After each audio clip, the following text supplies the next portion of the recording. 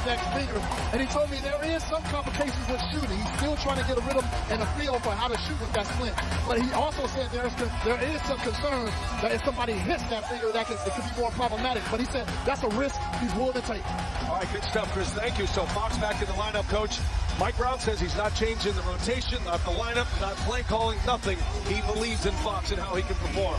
Well, absolutely. And they narrowly missed an opportunity the other day to go up 3-1, but now they're back in front of this raucous home crowd, needing more from Kevin Huerter and Domantas Sabonis. Meanwhile, the Golden State Warriors, they're going to stick with Jordan Poole. That means Draymond Green's coming off the bench.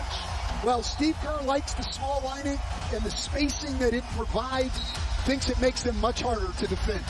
All right, let's get this one going. It has been the most compelling first-round series. They are on their feet here at Golden One Center in downtown Sacramento.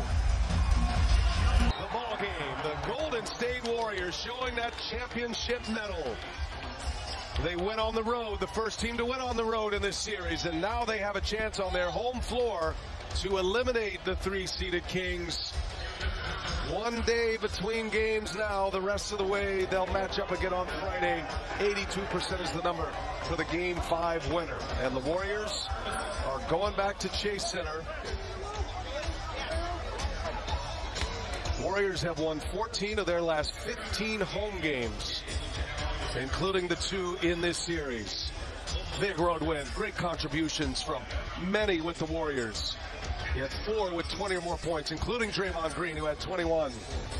So now it is the Warriors who can send the Kings home.